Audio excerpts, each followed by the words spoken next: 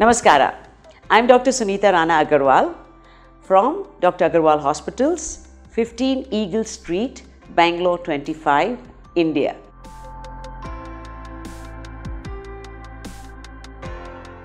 Eye pain with headache most often is because of dryness of the eye, but it can be caused because of irritation in the eye, a foreign body in the eye, infections, glaucoma, very important.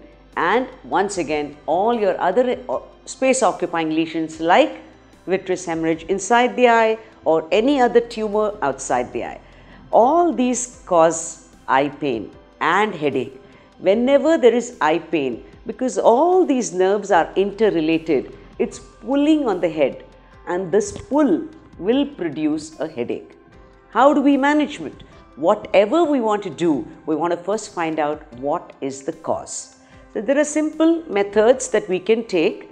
We can first go to an eye doctor. They will itself tell us a lot more. Second, if there is infection. Infection is one of the most common causes of eye pain and headache. So if the eye is sticking together when we wake up in the morning, most likely this is a bacterial infection. So we can wash the eye, do little hot fermentation.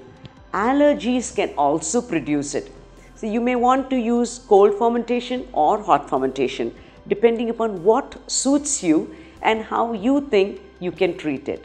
But in an eye doctor's office, we would find out many more things. If there is inflammation inside the eye, if there is glaucoma, which means the pressure inside the eye has gone up, and is this related with loss of vision as well, when it can also be due to a vitreous hemorrhage.